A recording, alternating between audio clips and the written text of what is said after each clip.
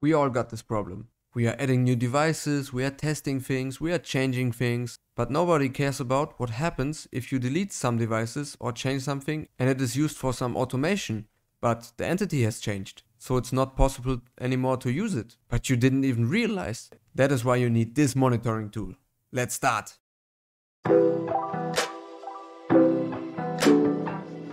So today we're going to take a look on the Watchman, or only Watchman. Watch out, watch out. Watch out, watch out, watch out, watch out! The world around us is constantly changing, and so is Home Assistant. That's very, very true, because everybody of us has changed something in this environment, no matter if it's just the entity ID or added some device or just had to re-add them because they didn't work anymore or something like this, and the name changed, so they became, like it says here, permanently unavailable.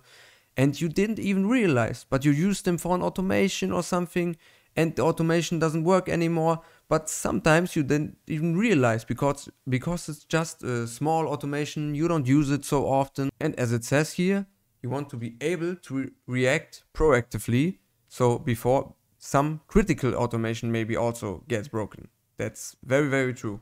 And that's the main reason for this little integration. We can download and use this integration by using the Home Assistant Community Store, as always, because it opens us the world. It's a community project and it's very nice to use. And we can see here, we have the possibility to use a notification service, like for example Telegram, but you need to configure it yourself. It's not included, but that's not a problem at all. There are several tutorials on YouTube, and I can also make a tutorial if you want to. That just let me know in the comments below. And we can give some data, but that's not important. We have also the possibility to say which folders we want to include or also exclude, and can say which ones we also want to ignore, maybe which entities or services, because you might know some are always going down and you know it and you don't care about it or something like this.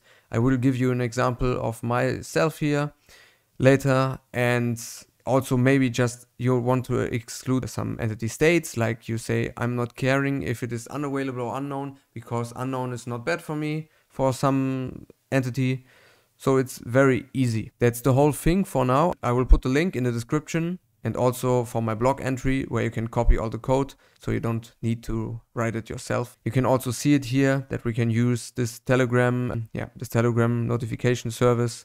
But you don't need this part here. I will show you an easier part, because this never worked. I tried it several times, but it doesn't work, and it's possible to do it way easier.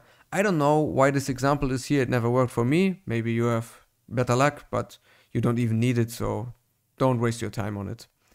And you can also see it would look like this. We have this sensor here, maybe this Xiaomi Mio sensor, and you can see it is located. You use it in the automations YAML in line 231 and 1348, and that's the exact position. So you can go into your Home Assistant folder, like I could do here, go into automations, just open it and go into the exact line to see what it's according to.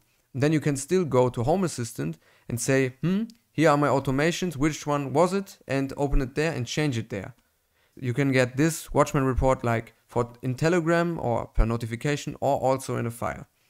And you can also have, that will also show you, should I say again also? I guess also I should also say, sorry. And that's how the markdown card would look like. You can see, hey, we have missing entities here or missing services. Not everybody is doing it the same. I have done it maybe a bit else, a bit different. But yeah, it works fine. So we are here in the Home Assistant Community Store now for my installation, and we can just search for Watchman.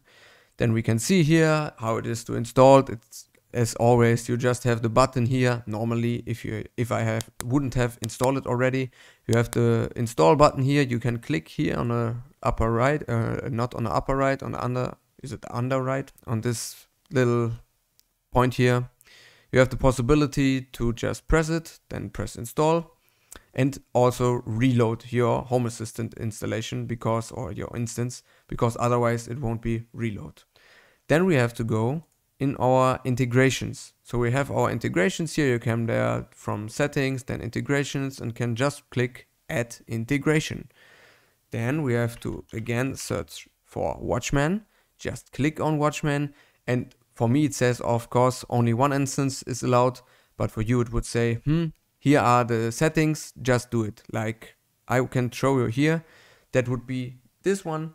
You could see configure, and you should see notification service. We have here notify.telegram, which I am using. As I said, you need to configure this one yourself. It has nothing to do with this integration, but it's not the problem. You can also add it later, like I could change it right now here. And we can use it and say, we want to include the folder config, which is the mounted Docker path of my Home Assistant installation. So we can see it here. We also can see where we want to set the report location, where should this txt file should be saved, and also some custom header if you want to. So if you can see, we have the Watchman report here. This is my config folder. I have mapped it to smart home, Home Assistant, whatever. These are all files that are considered in the check of Watchman, and that's very, very nice. So we can see this is my Watchman report here, and we can see I have one missing service right now, that is notify Fire TV blah blah blah in scripts YAML line 318, and that's very nice. So I could open this and I could see, okay, it's this line with this service ID, and I can easily find it. And I can also say this one here is not really a problem, because you might know the notifications for Fire TV. It's also a thing, an integration you can install and use, where you can send notifications on your Fire TV, on any Fire TV, and just blend in a pop-up, which is very nice. But somehow after restarting, it's a non-issue, after restarting Home Assistant, it's always considered as missing without any reason. But it is what it is. It could also and should land here in the ignored entities and services, because then it wouldn't be shown anymore. I did it, for example, for my sensor that is called sensor.meter with this asterisk. I guess it's asterisk. I hope it's right. I've added this one because I got this meat thermometer, because I'm using it only when I'm cooking, but I'm not cooking all the time, and if I'm not cooking, it is unknown or unavailable. But it's not an error or a problem that you need to report to me, because I know if I'm not cooking, of course it's unavailable. So it makes sense to exclude these ones. I also have some for gasoline stations here, and sometimes they close and become unavailable. So of course I add them here. It makes just sense. And also maybe some scenes that are created just once by an automation, they should also not be considered here. So I add them here. You have also the possibility, as we have seen, to ignore the entity states. So say, I don't want to be informed about the missing state, and then I wouldn't have this one here in my report. It's very nice.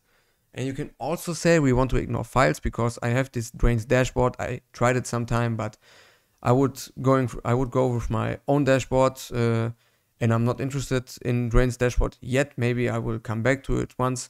And I have some entities in there that I'm not using anymore, and had several errors here, and also for custom components or blueprint. So I just said ignore them. That aren't problems for me, just ignore them.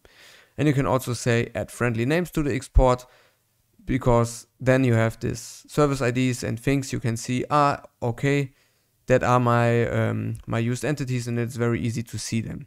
That's basically the configuration. You can say submit, and we can also see, okay, that's our service here. We can have this one that's called Watchman last updated, so it was checked 40 minutes ago last time. Then we can see we have 0 missing entities and 1 missing item for the missing services, and that's it. That are our sensors. And to always have a look on our sensors, we can even have this markdown card here. So we have the overview always. Maybe you put it somewhere on your dashboard, and might check it manually if you want, and see, okay, I have missing entities or missing services. And we can also look at the code. Like I said, it will be on my website anyway. I have to press edit. So I will copy it, and we can see it looks kind of crazy, but it's not that hard to understand. So I just check for missing ones or unavailable ones, and just split them for entities and services to not put them together, and there you can see them. But doing it manually sucks. I'm honest, it sucks. because we can have also an automation to inform us or a notification. It's very nice.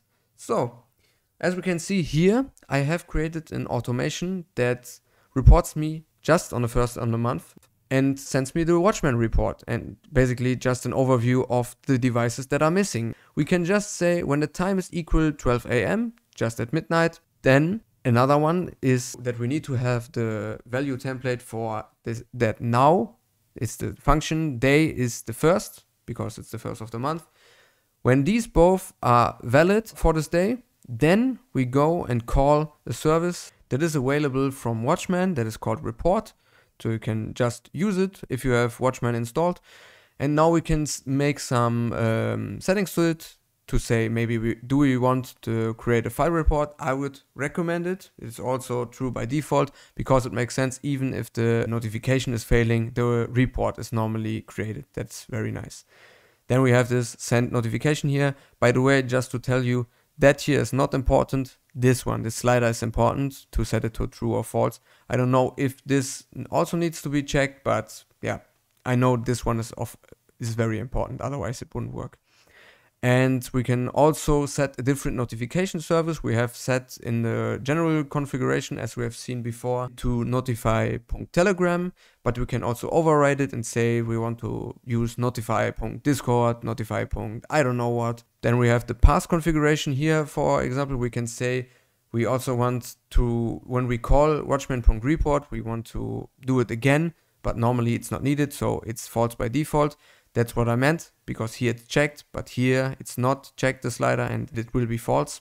And the chunk size, you don't need to change it normally. Then you would have really problems if the message is so long that you have so many missing entities, then you have slightly different problems. So here I can see in the YAML, you can see path config is false. Like I said, the slider is off, then it's off.